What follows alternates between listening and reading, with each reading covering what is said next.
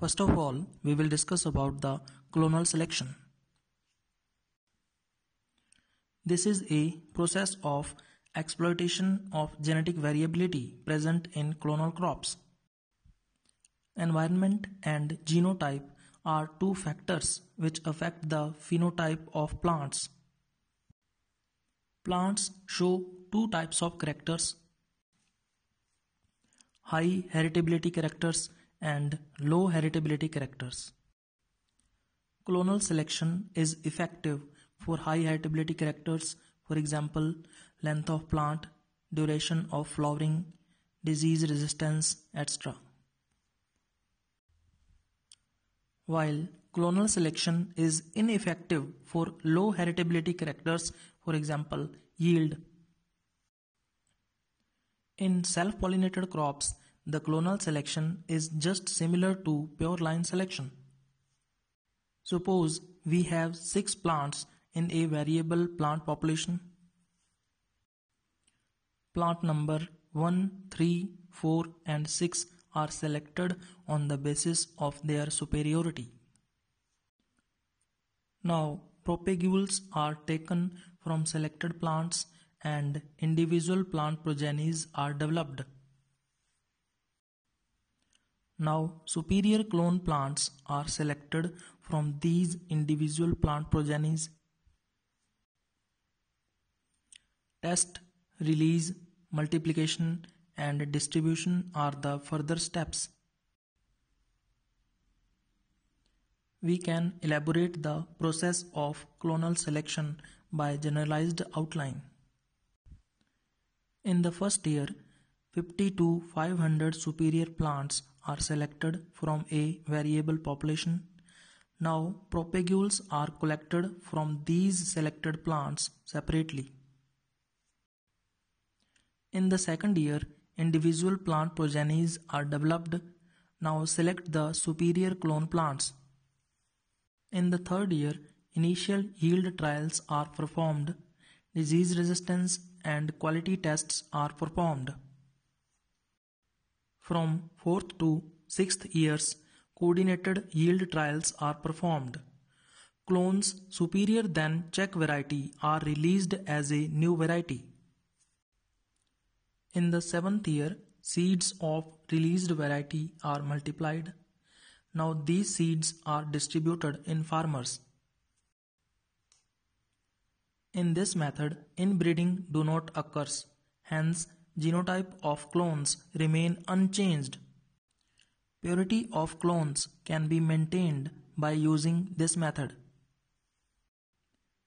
This method is used for exploitation of natural variability present in crops. Now we will discuss about the hybridization. Due to clonal selection, natural variability of crops get exploited. Hence, further selection and improvement is not possible in these crops. Hybridization is used to develop variability again in these crops so that further selection and improvement can make possible. Those clonal crops in which sexual reproduction is also found, variability can be produced easily by hybridization. There are 3 main steps in the process of hybridization: selection of parents, hybrid seed production, and selection of superior clones from hybrid generation. The first step is selection of parents. Parents are selected on the basis of their GCA and SCA. Only those parents are selected which show high GCA or high SCA.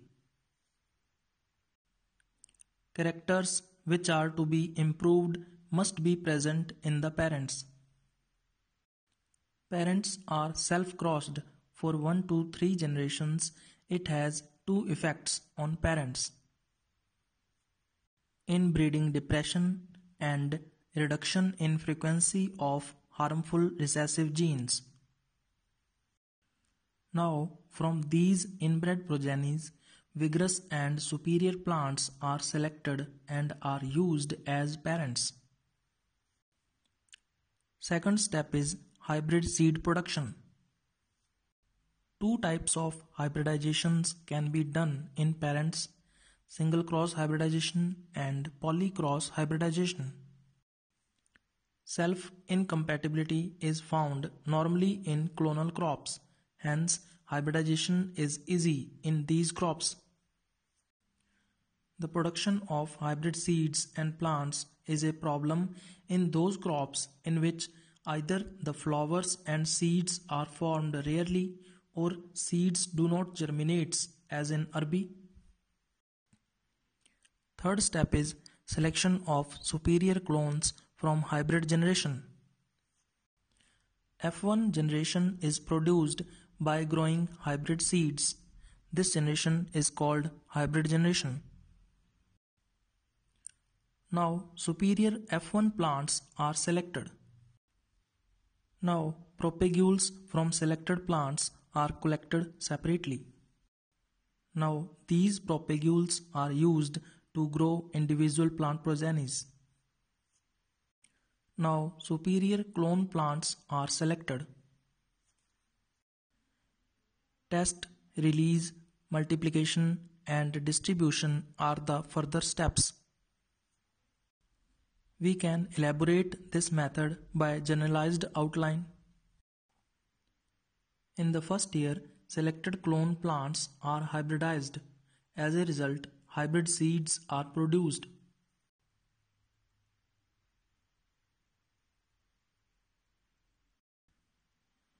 In the second year, F1 population is raised by growing hybrid seeds. 500 to 2000 superior plants are selected. Propagules are collected separately from these selected plants. In the third year, individual plant progenies are developed. 50 to 200 superior clone plants are selected. In the fourth year, initial yield trials are performed. Disease resistance and quality tests are performed. Superior clone plants are selected. From 5th to 7th year, coordinated yield trials are performed. Clone plants superior than check variety are released as a new variety. In the 8th year, seeds of released variety are multiplied. Now these seeds are distributed in farmers.